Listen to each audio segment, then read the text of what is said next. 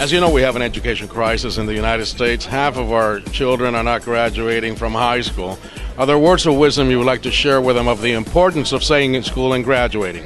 Absolutely. It's a global economy now, and the only way you can be competitive and actually maintain a really good quality of life is to stay in school, especially with other countries developing and with China growing.